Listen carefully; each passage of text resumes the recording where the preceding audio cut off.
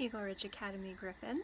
It's nice to see you again this week. I hope that your week is off to a great start. We are so close to being done with distance learning for this year, and I know it's kind of hard, especially as the weather gets nice and we're a little tired from having to do this so much differently than we're used to. This week, I have been really thinking about what have I been successful in learning through this experience when we had to stop coming into the school building and start figuring out how to learn in a different way.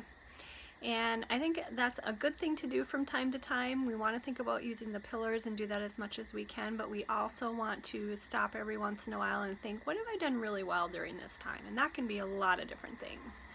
I think one of the things I've learned how to do, I don't know how well I do it, but I learned how to do it.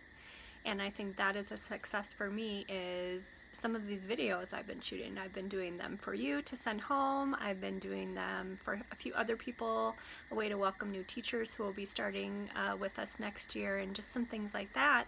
And it's never something I'd ever done before.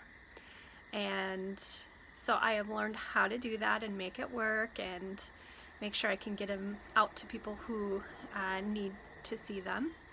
So I'm glad that I've learned that, and I've been successful about not worrying so much about things that I can't control either, and trying to put my energy where I know that I can make choices and changes and try to make things better for myself and people around me. So I think those are two ways where I feel I've had some success in these last several weeks as we've been doing this different kind of learning. And I know that you have had some success as well, probably a lot of them.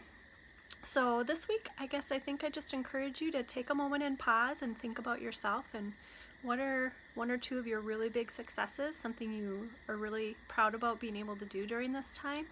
And if you notice some successes in the people around you, take a moment to tell them what you've noticed in them too, because we all need some encouragement from time to time, and it's nice to hear that from someone else. So I hope you're all doing well. Remember, we don't have school next Monday. I hope you have a great long weekend, that you continue to stay safe and well, and that you are enjoying some of this beautiful weather. See you next week.